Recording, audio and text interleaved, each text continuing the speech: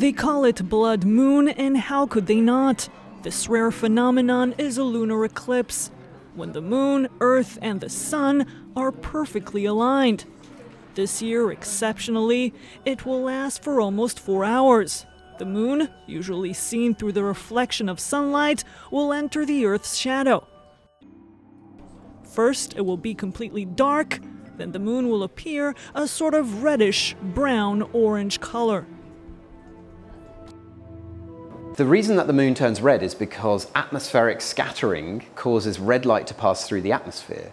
And the density of dust increasing in the atmosphere can cause the moon to appear a particularly deep red. And indeed, it has the same effects on our sunsets and sunrises.